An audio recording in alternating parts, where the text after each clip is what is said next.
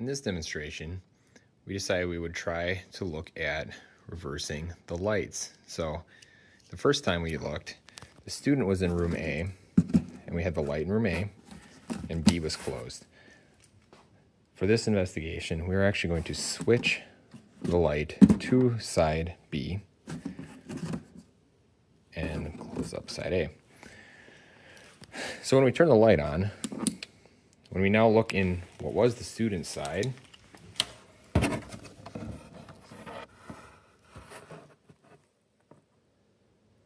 the student is now seeing a window.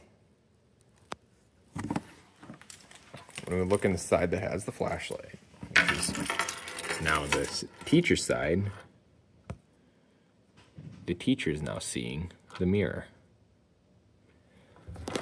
So it appears everything is flipped around.